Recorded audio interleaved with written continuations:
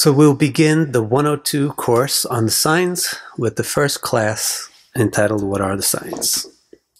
So what are they? Well, to understand what the signs are, use this basic analogy that the signs are like places and the planets are like people. Planets are like people because they are the lights in the sky which wander about on their own, so they appear to have graha or consciousness. They appear to have cognition and will. So they're like people. And then the places in which they roam, that's space, and those are the places, and the signs are about that space. If you want to know about the relationship between planets and signs, it's the same as the relationship between people and places. If you think about how people affect places and how places affect people, then you'll understand how the signs affect the planets and the planets affect the signs. People come into a place and use the resources of that place to accomplish their inherent objectives. But the ability that the place provides for them to do so affects the people very greatly, and it may even change their objectives or modify them. So in that same way, the planet goes into a sign, and it will use the character, the nature, the resources of the sign to fulfill its inherent objectives, which the objectives of its inherent symbolism. And then the sign will affect the planet. If it's easy or uneasy to fulfill its objectives, the planet becomes happy or unhappy and behaves well or poorly. And planets will also modify and change which of their inherent symbolic objectives they pursue, depending on which resources are available and what sign they're in. So that's the relationship between planets and signs. The interesting thing now is that there's 12 signs. It's not just one blob of space. There's all different areas in the space. There's 12 major areas. So why are there 12? That's a very interesting question, and not everybody will agree that there's 12. You'll hear people saying there should be 13 because there's 13 constellations. Somebody else may say there's not 13 constellations. I draw the constellations different. There's 53 constellations. Why is there 12 and not 13 or 300? The reason is that the 12 signs are created by the sun and the moon. They are space itself, but the way that the space is going to be divided is dependent upon how the sun and moon, the two king planets, the two main planets, move through the space. All the other planets follow the sun and moon's path, more or less. So the way the sun and the moon move through this space is going to define how it gets divided into sections. Now, the best way to illustrate how the motion of the moon and sun divides space into 12 segments is to just use an analog clock. Clocks illustrate the divisions of the zodiac perfectly because their design is based on the zodiac. If you take the clock and you say, okay, the slow hand is the sun, and the fast hand, the long hand, is the moon, and you put them both in the same spot, and then you let the clock run, and put a mark where the sun is every time the moon completes one lap around the whole clock. Then you'll get these 12 divisions. And so that's how the zodiac gets divided into 12 divisions. And interestingly, the nakshatras, which are star regions, are defined in a very similar manner. But with the rashis, the sun is primary, and then the moon is dividing the sun's path. With the nakshatras, the moon is primary through the stars, and the sun is dividing the moon's path, but there is the sun's movement in the course of a day. So with the nakshatras, you get 27 equal divisions. Yes, the nakshatras are not exactly 27 because there's not exactly 27 days in a lunation, in a lunar month, but it's abstracted. It's mathematicalized, it's symbolized to be 27. Similarly, it's not exactly 12 moons in a year. There's not exactly 12 months of 30 days in a year. There's a little bit more, but it gets close enough to be abstracted. And then you just play with things a little bit every now and then to keep it in sync with reality. So where's that 12 o'clock position? That defines where everything starts. So that's a really crucial issue. There's two theories about where it starts. One is the sidereal theory and one is the tropical theory. Sidereal means from stars. They're both Latin words. Sidereal means from the stars or stellar. The sidereal theory of where the zodiac starts is that it starts from a star. Tropical means from turning. So the tropical theory of the zodiac is that the start point of the zodiac should start from one of the spots where the sun makes an important turn in its journey over the equator. Those are the two theories. So which one is better? Which theory is better? Well, let's see. First of all, as we saw from the definition of why there's 12 equal-sized nakshatras, the signs are defined by the sun and the moon and are an abstraction based on the sun and the moon. They're not an abstraction on the stars. So why should a star be the beginning point?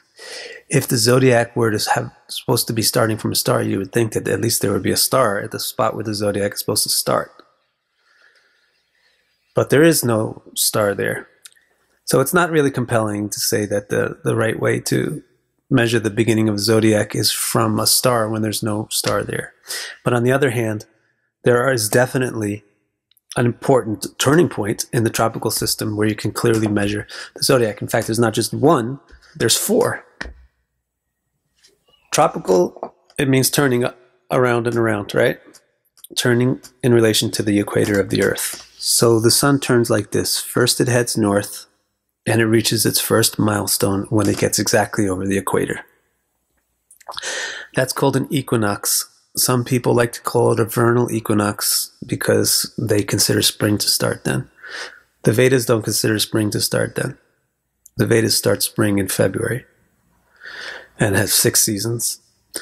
And also, the people who live in Australia, they're not going to consider this a vernal equinox. So it doesn't matter if it's a vernal equinox or an autumnal equinox. It doesn't matter what season it is. It's an equinox. And it's a northerly equinox. It's where the sun is rising up. North always means up, symbolically speaking. So that's the first waypoint. Then the sun continues to move until it gets as far north as it will get. And that's the northern solstice, when the sun reaches its most extreme northerly point. Then it's going to turn around and begin to head south. And eventually it's going to, again, come to the equator, exactly, and that will be another equinox. This one is the southerly equinox. And then it's going to go all the way back to its southernmost point, which will be the southern solstice. These are the 4 waypoints, key points in the tropical system, which act as the anchor points for the zodiac. We draw the zodiac circle around the equator and then draw the first line as the first border at the northern equinox. That's where the zodiac starts, because it's just like a sunrise. The celestial day is where the sun rises over the equator, and then it spends 6 months in the north. And then when it falls back below the equator, it spends 6 months in the south. And that's why celestial beings in the Vedas are described as having days which last for 1 year, with daytime for 6 months and nighttime for 6 months. And so sunrise is where things starts. The day starts at sunrise and the year starts at sunrise. So the zodiac starts at sunrise when the sun comes over the equator. Then you just do the sun and moon movement with the hands of the clock, and you draw your 12 equal-sized divisions. So you'll get the first zodiac division, Aries, the second zodiac division, Taurus, and the third zodiac division, Gemini, and then the sun will come to its northernmost point and reaches another anchor point. The northernmost point is the beginning of the next group. You get 3 more segments, Cancer, Leo, and Virgo. Then it's at the end of Virgo, the sun reaches the southerly equinox, and that begins the next group. You get another 3 divisions, Libra, Scorpio, and Sagittarius. And then finally the sun will come to the southern solstice, and then you will get those three divisions within that section also, Capricorn, Aquarius, and Pisces. So this is the tropical zodiac. It's anchored to the equinox. It's very easy and clear. There's no debate about it. Now, how about classical texts? What do they say about which zodiac theory is better?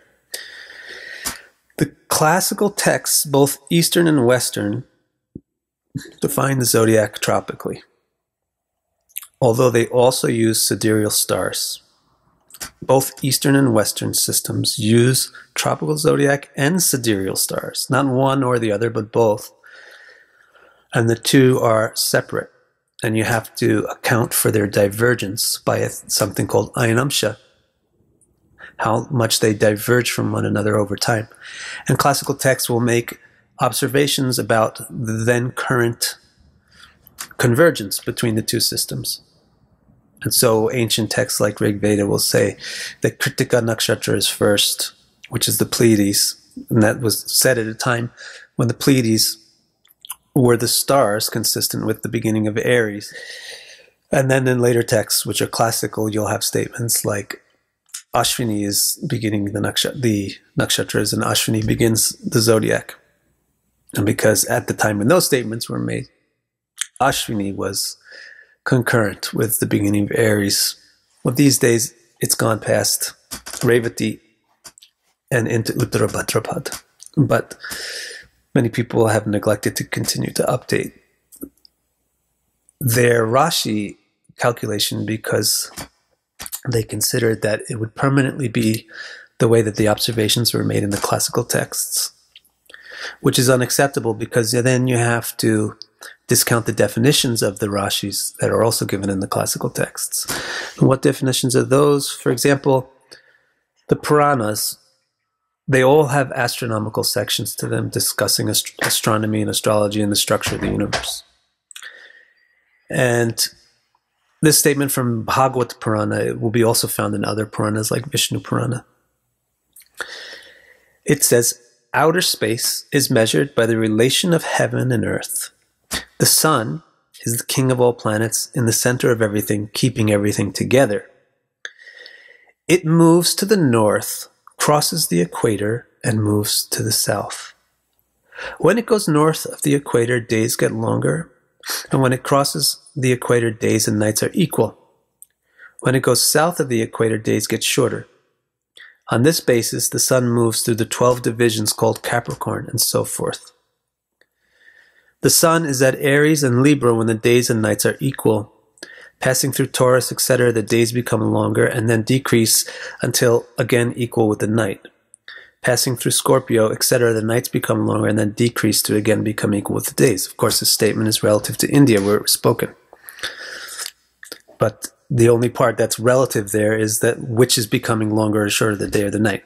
But the fact is that the zodiac is anchored to the sun's movement north and south of the equator. And then they're telling you how to calculate it based on the length of the day and the night. See, the length of the day and night is an easy way to calculate where the sun is in relation to the equator. That's why that information is given. Some people very foolishly say that the Puranas are not important to astrology. Those people are not very intelligent, but just for their sake, we will also quote from Surya Siddhanta, which is a strictly astronomical text that belongs to the Vedic kind of family. So, the Surya Siddhanta says, it is well known that the circle of signs is split by 2 diameters. One is the line from equinox to equinox. The other is the line from solstice to solstice. Between each solstice and equinox are 2 other markers. Each solstice equinox and the 2 following markers represent the 3 strides of Vishnu. The sun has entered Capricorn when it begins moving north for 6 months. It has entered Cancer when it begins moving south for 6 months. Seasons last for 2 signs each, beginning from Capricorn with the frozen season. The 12 signs named Aries, etc., are the months which altogether comprise the year. So there you go. Those are the classical definitions of the zodiac. The classical definitions are that it should begin from the equinoxes and be anchored to equinoxes and solstices. And this is also the only sensible definition. And an additional point is that most of the symbolism of the signs, which pertains to the modes and the elements of those signs, has no logical basis if the signs are stellar things. But it has a perfectly logical basis. Why certain sign, why is Taurus Earth, why is Libra Air, why is Capricorn Cardinal, why is Pisces Dual? Those why questions can be easily and very logically answered using a tropical definition of the zodiac in terms of how the sun behaves as it moves over the equator and through the solstices, and also in terms of how the sun pertains to the directions indicated thereby. But without this tropical thing, there's no way to give any logic to those symbolisms. So there's just a little bit of confusion because the ancient texts also have another system for mapping sidereal things, for mapping stellar things called nakshatras. And the confusion then becomes whether the observations about the relationship between the nakshatras and the 12 signs are permanent or not. Those who think they're permanent develop what's called a sidereal zodiac. But those who say that they're not permanent, they're diverging by Ayanamsha, they adhere to a tropical zodiac. And there's a few more grades in between of different people with slightly different opinions, but that's the basic thing. So I certainly adhere to a tropical zodiac with confidence.